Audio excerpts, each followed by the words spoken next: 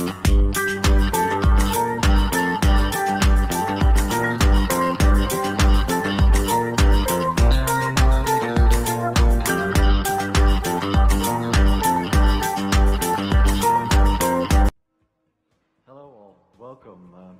I'm here to talk about ankle monitors, and just at the start of the talk I would like to say that I'm keeping this limited to ankle monitors used in other countries, because I sort of want to keep some friends here. Like, I might not want to go to a country where I've just hacked all their stuff, and you know, that might be a thing. So first, the introduction. I'm not a security researcher. I'm just a developer at a bank, at the Rabobank. Nice place to work at, but yeah, I sort of stumbled into this by accident. I wouldn't exactly call it an accident, but it's basically my partner at the time really wanted to know where I was at the time, and I kept sending these WhatsApp GPS links. And you know, you can track someone for like 8 hours and they know what you're doing. So eventually I got around to watching talks on DEF CON about ankle monitors, and there was this guy who hacked an ankle monitor, and I was like, maybe I can do this, but better. So maybe I can actually make these things usable.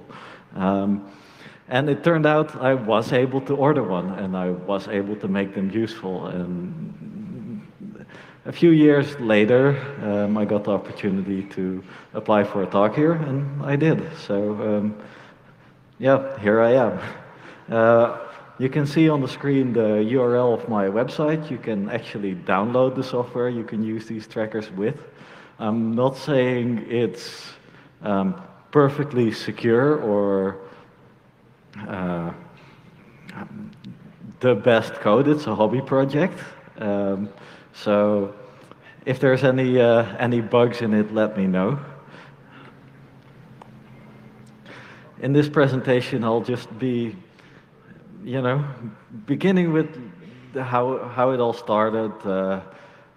Basically, looking at a CV about GPS trackers and examining the different devices and different protocols they use. And then maybe later on the security implications of all that stuff. But before I get started, let's get this thing off.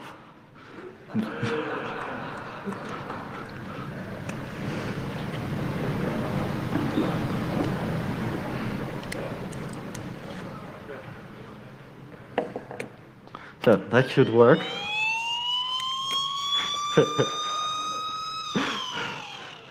So it does actually give alarm. I'm not sure how long this is going to last, but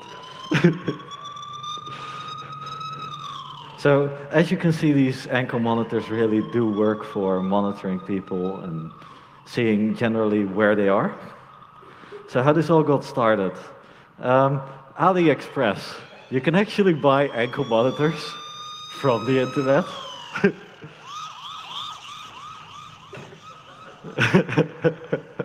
That should work.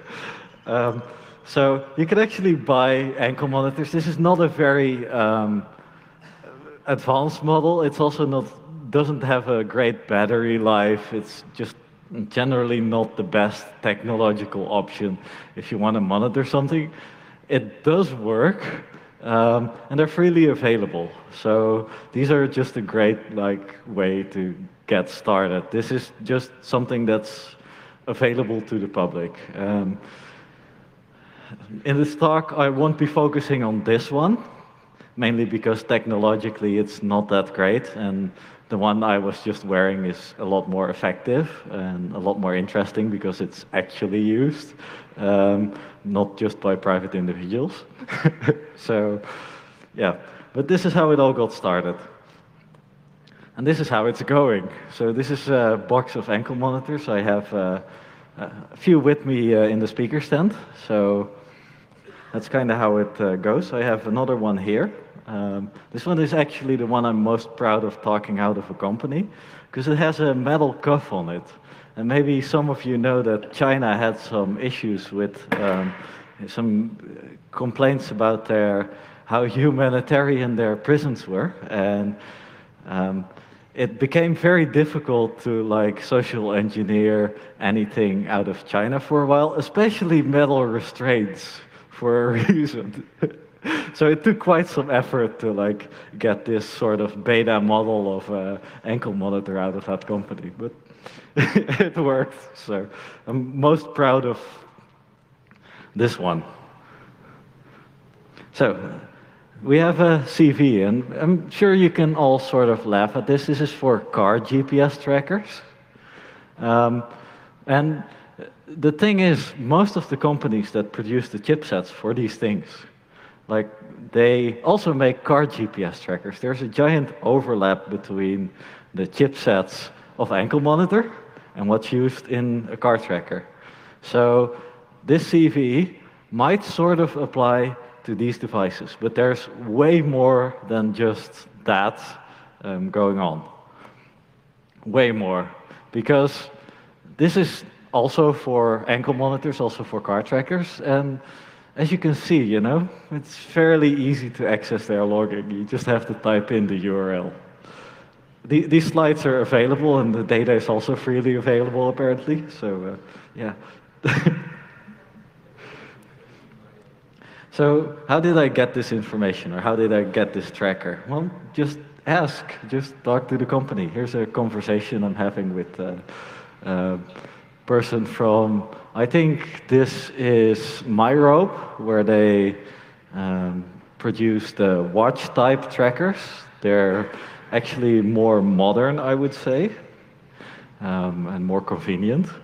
So here I'm explaining, I have my own platform for using GPS trackers on, and they're way impressed with how I'm able to communicate with those things. And, you know, easily impressed. It's nice to be able to talk to a company like that and just get the information from them. You can see here that where they're sending a manual, this actually includes commands to set up a device to a server. So you might you might be able to see how that can be abused to set a lot of those devices up against different servers. And that's exactly basically what I did with this one. I just proxied it via my own server, watched the data, looked at like, how does it work? How does it communicate with their server? Because I just proxied it. And I basically copied all the information and wrote a protocol driver for it. So yeah, and the trick with Chinese companies is basically you pretend to be a big company, you know, you're doing research and you're trying to find out which device is best to use. And there's different manufacturers, so you just kind of start a conversation, talk to them, ask if you can order samples, that kind of stuff. And yeah, you end up with a tracker. Sometimes it's way more difficult in this case, and you have to kind of say, okay, we're worried about the longevity of it, you know, like the metal strap might be sturdier, that kind of stuff. So you gotta have to play innocent a bit. But yeah, that should work, and you should be able to acquire some of these, and it's actually cheaper to buy them off of Alibaba than it is to buy them off of AliExpress. So if you buy them directly off of the company or you social engineer them, you're probably paying like half or a third of the price on AliExpress. So, you know, it's worth trying if you want a whole bunch of GPS trackers. So the first thing I showed was this one. This is actually a Jimmy GPS tracker. It's a AM01. They're actually based on a chipset that's used in cars.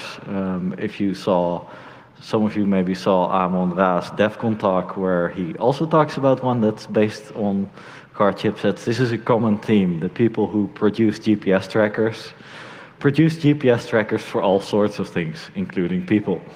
So this thing is decent as far as usability goes. It has fairly good battery life, like 3 to 4 days if you configure it right. I would say the waterproofing on it is rather poor. So I would not want to like use this day to day. The one I threw over there has much better waterproofing, which is gonna be useful if you want to take showers frequently. Um, but yeah, this is basically the brochure for this thing. You can see that it's meant for offender tracking. It's also actually used for that. And also as a attachment point for where you can basically attach someone to a wall with it, with the metal version. So that's probably why it took a bit to social engineer this out of them. So your Jimmy trackers, they get you weird friends. Like when you make a post on GPS trackers, right? People might be interested. And so if I wrote a server for these things, I got contacted by this guy. So essentially I ended up turning, or letting this guy use my server to monitor people. And he's using it for entirely different purposes than they were supposed to be used for. But I'm definitely not sorry for doing this to that company. And this guy ended up becoming a good friend, so you know, it's worth it. He's also the best beta tester you will ever have. Like, imagine running around town with basically a police siren going off on your leg. Like, that's dedication. So here's the video they made themselves on actual assembly of this device.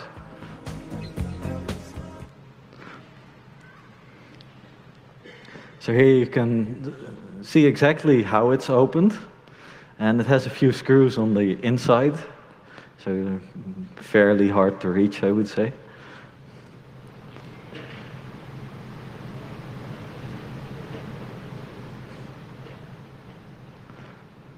It's a fairly standard device. On the top here you see the GPS antenna.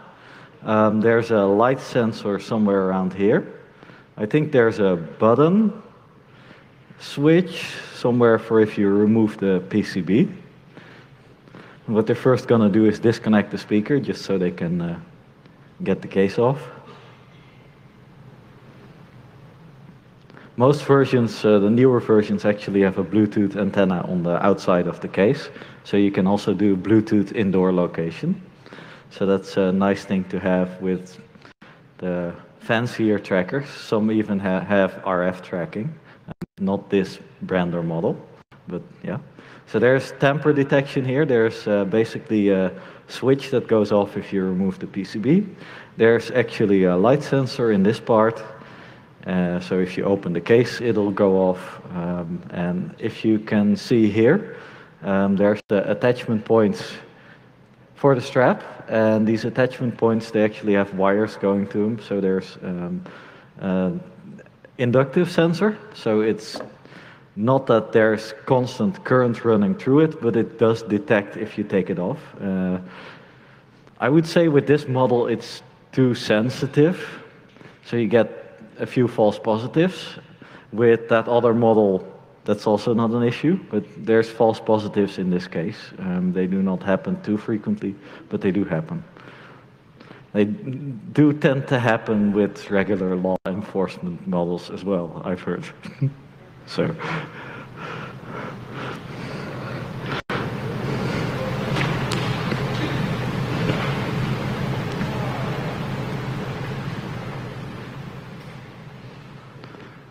Here you can see him remove the battery connector.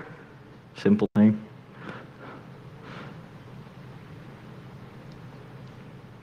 And the antenna to the GPS. This is all fairly sensitive hardware. Like if you were to, you know, cut into it in the right place, you could probably mess with it. But you might trip the light sensor, so you gotta avoid tripping that. There's ways to do that, and there's actual, most of the actual chips are on the backside, so what they're going to show you now is how to insert the SIM, but then you can also see the chips responsible for the GSM, the communications, everything. So that's basically the Jimmy ankle monitor, and it's nice that they showed you an overview of the hardware, even board information, everything. So these are fairly simple, and in what you would see with like the ones used in the Netherlands, like the ones used by actual cops, is you would see a fiber optic strap instead of the metal one. I would say that the fiber optics both have less false positives, and there's a security aspect to it, where fiber optics are just generally harder to spoof. I'm not saying it's impossible. I'm saying it's more difficult to do.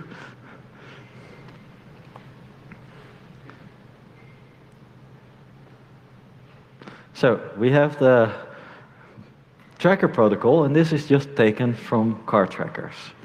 So there is actually software, TrackCar, which is used for GPS tracking cars. And they have an implementation of this protocol. It's a more complete implementation, but there's a few features surrounding this device and specific error cases that are not implemented there and that I have implemented. If you see the software on my website, all the manuals to this one are included, all the protocol documents are included. When I'm going to show you the protocol documents, they might show you confidential on the site. Just forget about that for a while. Like I don't think it's very confidential anymore. So that's basically what they do. They're car tracker manufacturers, and they switched into producing GPS trackers. And there's a lot of companies like that. And there's a few interesting commands in the command manual there. I'm just hoping it'll show correctly. That's my mail.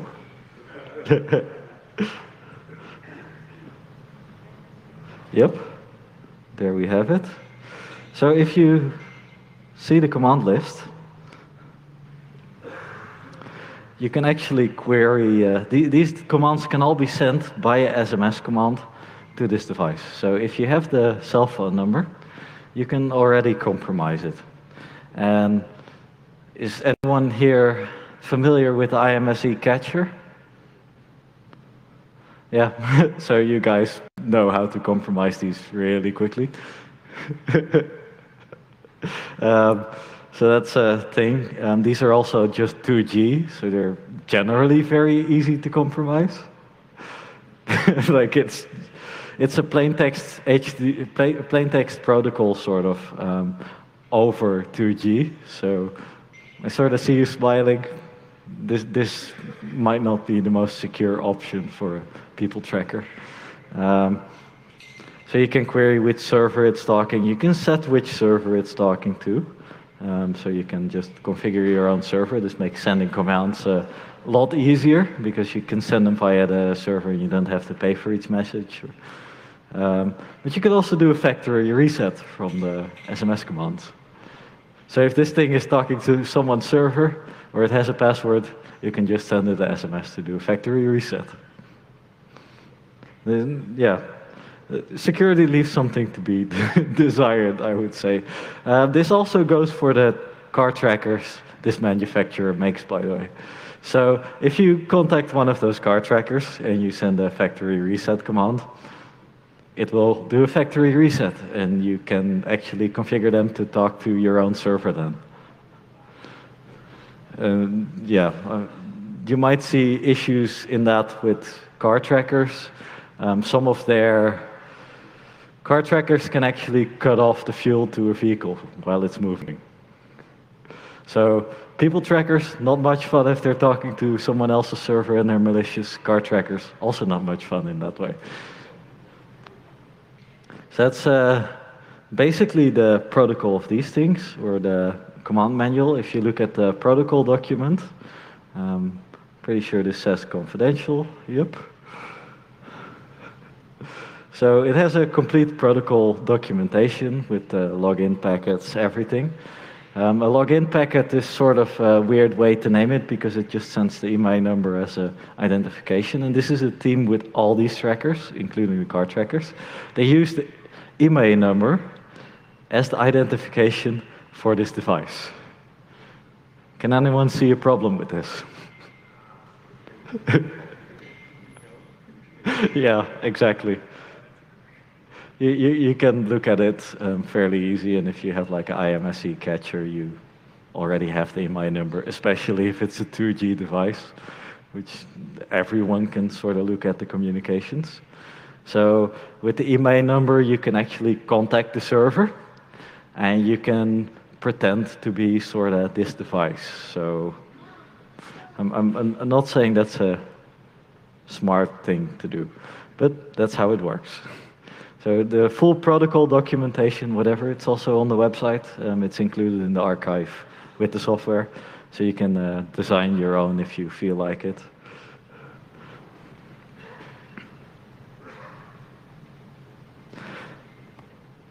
So there's also Megastack trackers, and if you look at this one, this is M2-200X, and they're actually used. This is a site from Brazil tracking the world. The beam is slightly over the slide, but you can sort of guess that this is from advertising for these trackers. So this is where they're actually selling these to customers. These have sort of the same vulnerabilities, the same sort of technology. One exception, the one on the top, like on the left, this one actually has a fiber optic strap. So if you guys want to experiment with how to break a fiber optic strap without tripping a device, you might want to order this one. Yeah, these ones just have a metal strap, better waterproofing, and a lot of nice features. They're just generally pretty decent trackers. They also manufacture patient trackers. So you see the wristband there, it can actually monitor SpO2, it monitors your location, it monitors your heart rate, everything. These are sold to hospitals and psychiatric clinics, and they're used sort of all over the world.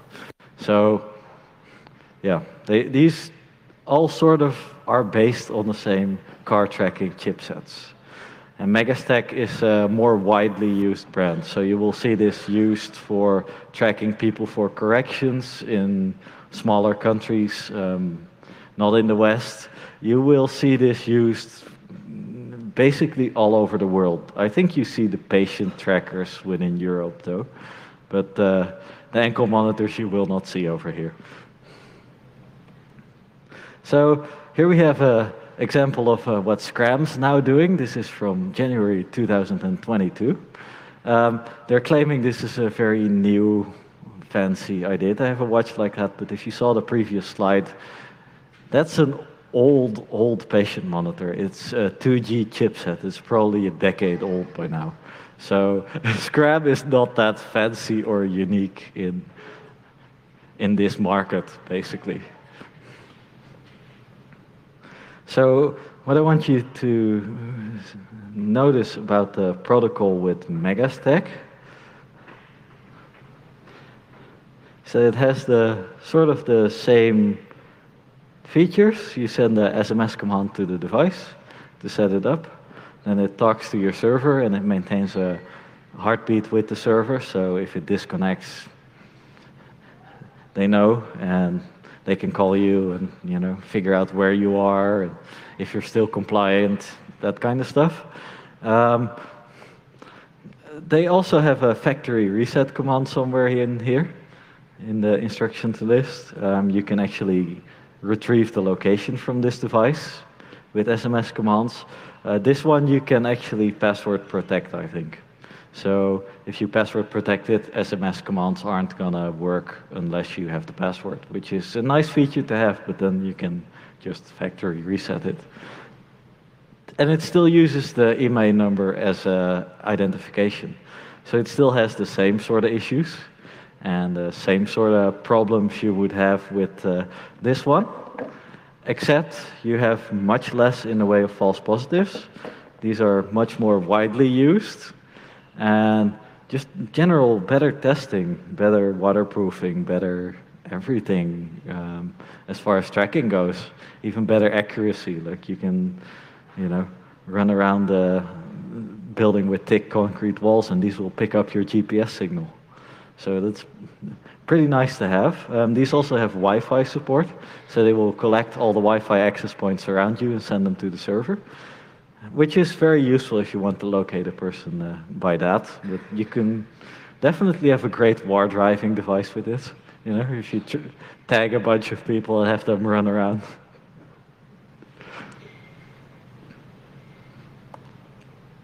So now back to another brand, ThinkRace. And ThinkRace is a brand which this talk actually got its title from. This person actually lives in the Arab Emirates, and she doesn't really strike me as the sort of person who would live in the Emirates, work in the Emirates for a tech company, and then contact someone who talks on GPS trackers, you know. Like, it sort of seems odd. And she works for a government-connected company, so yeah, that's sort of stalkerish, I guess, if they start adding you on LinkedIn. So you can all look this person up if you feel like it. Yeah. So this is their advertising. And basically what you can see is how they track immigration in the United Arab Emirates via these watch-type trackers. They also make ankle monitor versions. I have some with me at the speaker desk. Those are also used in the Emirates. And yeah, basically this is what a watch like that looks like. And they're used for COVID monitoring. They're used for immigrations tracking. Here's how their platform works. So here you can see all the happy customers with a new, we want to track you watch, you know. This is sort of them explaining their immigrations procedure and how it works. Here you also see they use the email as identification. It's a strong trend in this.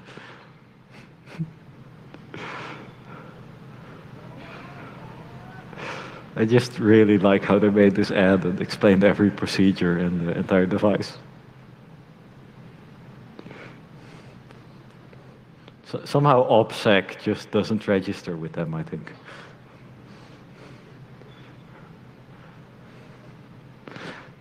But these devices actually work, and they do work as advertised. And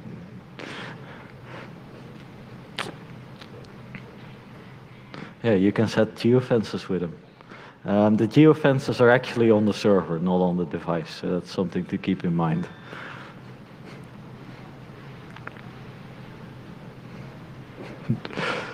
So for immigrations, COVID, quarantines, whatever, they want to keep you in your hotel. So they set a geofence around the hotel, and then you can't leave the hotel, otherwise they get an alarm, and then the cops show up to bring you back to you wherever you're supposed to be. Kind of like a real ankle monitor, except in a country where I wouldn't want to travel to, and especially not now after this talk. So that's sort of how it works. ThinkRace also produces devices that monitor people going on the Hajj. So there might be reasons why you'd want to tap one of these, because you know, if you want to monitor very religious people, this is sort of the brand you'd want to go for.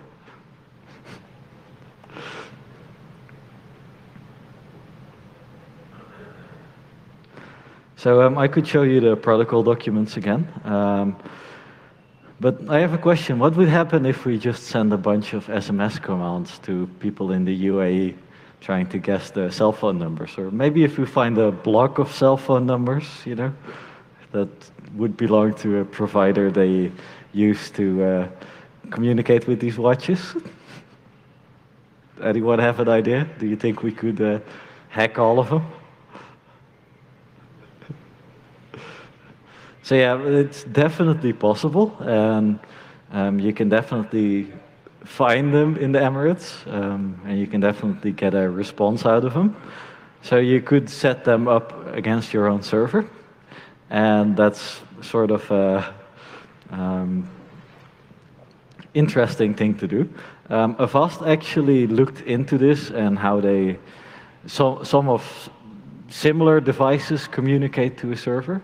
There are kids trackers. These protocols are not that different from the kids trackers protocols. They have the same sort of vulnerabilities. I would say the servers and the website part is better designed. So your chance of actually getting into their web servers is slightly lower, except for the Megastack devices. They're the best at hardware, but their websites just aren't really that great security-wise. Like you have a default password. So it's 1, 2, 3, 4, 5, 6. You just log in with your email number and your default password, and you're done. You can monitor someone. So, yeah, that's an issue. With ThinkRace, you actually have more specific SMS commands, and you have fewer of them. That said, they were friendly enough to ship me a JTAG debugging cable for their watches.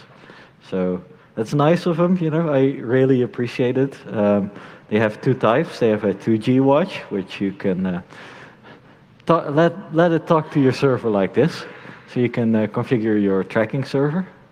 So if you want to proxy it or have it talk to your own server or figure out where someone from the UAE actually walks around, this is what you can do.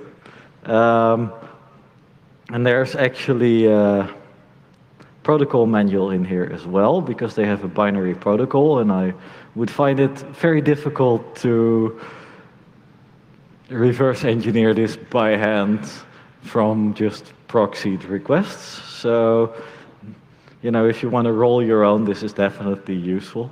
And I did roll my own, but, you know, here it is. So you guys can sort of see how this communicates with the server.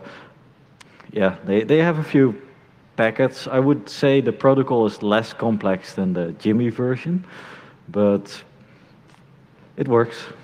It's decent enough. So here's the type of packets they have. It's login information. Again, the email number as they showed in the video.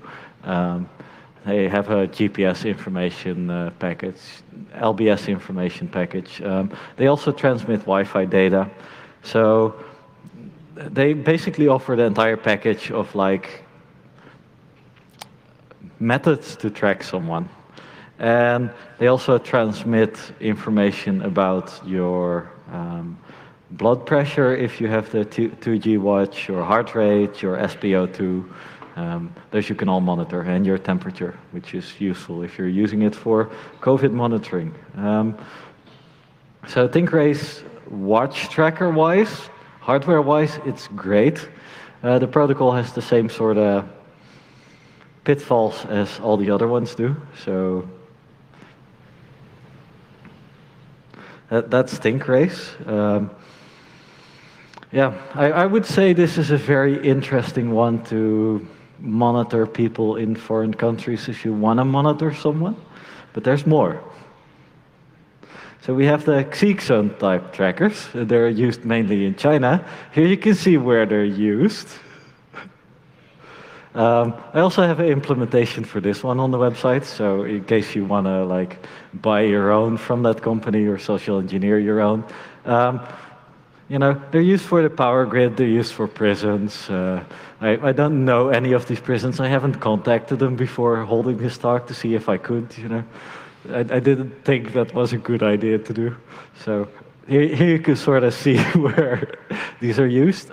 It's actually a binary protocol, and this one does not use SMS commands to set up the device. So it's slightly harder to hack. But they also gave me JTAG cables for the device. So, you know, JTAG is fairly nice to debug, or just configure the server what it is talking to, and that's exactly what you can do. If you buy one, you could use their platform or their website to set it up against your own server also, but you know, JTAG, if you pretend to be a big enough company, you will get a JTAG cable for these for free. And they obviously want you as their customer. You can also upgrade the firmware with it. You can download the firmware with it. You can modify your GPS tracker with it. So if you ever end up in one of these prisons, you might just want to, have friends who can find you one of these JTAG cables. Since you have the full protocol documentation, I'm sure you all can figure out how to talk to the server and tell it that you're in the location you're supposed to, within a few yards with some random error margin. Yeah, these are actually used. The Xeexon type trackers, I've brought a few also in the speaker stand, so that's why the giant bucket of GPS trackers. I do tend to actually test them and use them with the server I've developed. So it has, all of these devices have multiple tracking methods.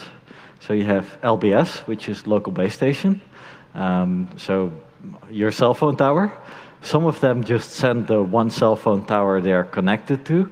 And I would say most of them, I think the Jimmy ones, the Xeexon, the ThinkRace, and the MyRope, some of their versions send multiple base stations, so that makes location easier, but LBS is not the best way to locate someone.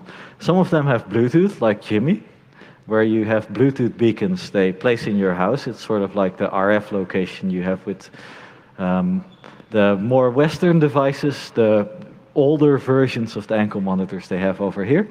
You would have a RF transmitter in your house somewhere, and they would be able to see over your phone line back then where you are located around that transmitter based on that RF signal. You can do the same thing with Bluetooth, and a lot of these devices actually have Bluetooth for that.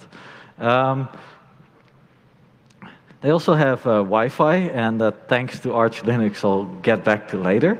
And GPS, of course. GPS is by far the most accurate tracking option you have. It's within a few yards. So if you really want to know where someone is, you prefer GPS. But Wi-Fi is sort of a good fallback because Wi-Fi geolocation is also usually within 5 to 10 yards of where someone actually is. Yeah, there are a few security details just as far as location goes. I have not implemented this, but since they implement multiple tracking methods, you can cross-reference them. And here I'm sort of talking about how Western devices work, but if you block your GPS signal, a proper server would then look at your LBS, and that's sort of what I do here. But if you spoof your GPS signal, you can still look at your LBS and see, is he somewhere within the area he's supposed to be in? So if the GPS does not match with the LBS or the Wi-Fi geolocation, you can send an alert and you can show him, okay, someone's tampering with the device. And this is a security measure you will generally not see in the Chinese servers or Chinese devices. I have not implemented this. It's very possible to do because you can, the code is already there to do the geolocation. All you need is a sort of tamper alert with that. There are multiple attacks on this. You can downgrade one of these 4G devices to 2G, so you can jam all the 4G signals. This is fairly illegal to do, but you can do it. And then it'll communicate over a 2G signal. And the 2G signal you can intercept, and you can spoof, and you can mess about with. Jamming is possible because their server does not match the LBS or the Wi-Fi location to the GPS signal, so you can mess about with it. Some of them actually shut down the GPS receiver when there's a Wi-Fi signal present. That's a bug, because if you shut down your GPS receiver when there's a Wi-Fi signal present, well, my phone can send the Wi-Fi network just fine. I can broadcast a SSID from my phone. I can broadcast multiple SSIDs while I'm driving in my car. And if it's not getting a GPS location, but it's just doing Wi-Fi location, you would never be able to tell I'm just walking out with my router, you know? It's not that difficult to add like a backup power supply to your router and just walk out the house. So there's a few bugs in there. That's with Xeexon. With ThinkRace, you can actually force it to GPS locate, and that's what I'm doing in the software. So it's harder to fool the server if properly implemented. And I don't think the actual Chinese server pulls the same trick, but mine does, so you won't be able to run away with your Wi-Fi router in hand with this one. But yeah, that's sort of the trick between these sort of devices. Now, if you have the LBS tracking, you want to know where the user is. So if we have no other options, so no GPS, no Wi-Fi, we want to use LBS. LBS is accurate within a mile-ish. If you have multiple local base stations, you can be more accurate to within a few hundred yards of where a person is. This is kind of how you do a lookup for where a cell tower is. That's kind of all there is to it. The software on my website contains a huge database, halfway from OpenCellID, halfway from other sources with all these tower locations. So you can look them up really quickly. It's also really easy to radix sort them because they're just binary data. It's really efficient to look them up locally. So it takes less than a millisecond to do LBS lookup. If we can't find it in our own database, we fall back to Google. And we ask Google, hey, where's this cell tower located? And Google knows everything. So in order to figure out where someone is, having these locations, we need to interpolate. I used the quick and dirty method. I just did a grid square optimization, just walk through the grid squares between these cell towers and figure out where the strength is sort of optimal. I know it's not a linear relationship per se, but works well enough. So the next tracking option and the next best tracking option is Wi-Fi tracking. The only provider you have nowadays for good Wi-Fi tracking is Google. And what Google does is basically whenever you walk around with your Android phone, they collect all the Wi-Fi networks and your GPS data, and they store it. And then we can just query it. The downside is these location API calls are fairly expensive. So it's 28,000 map loads for $200, you can see here. And how often do you think a GPS tracker connects with the server to notify them, okay, I'm seeing these Wi-Fi networks? Anyone have an idea?